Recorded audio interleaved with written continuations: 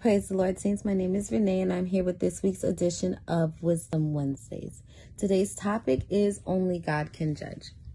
It's very easy to find the flaws in other people, especially when you aren't spending your time focusing on your own flaws and what can be done in your life to strengthen your relationship with the Lord. James chapter 4, verse 11 and 12 says, "Brothers and sisters, do not slander one another. Anyone who speaks against a brother or judges them speaks against the law and judges it.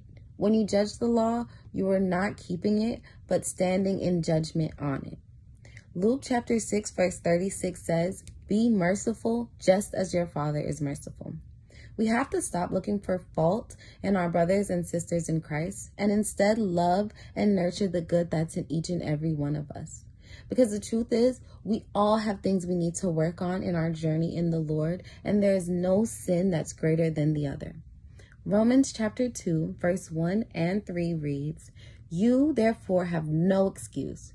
You who pass judgment on someone else for at whatever point you judge are condemning yourself, because you who pass judgment do the same things. So when you, a mere human being, pass judgment on them and yet do the same things, do you think you will escape God's judgment?"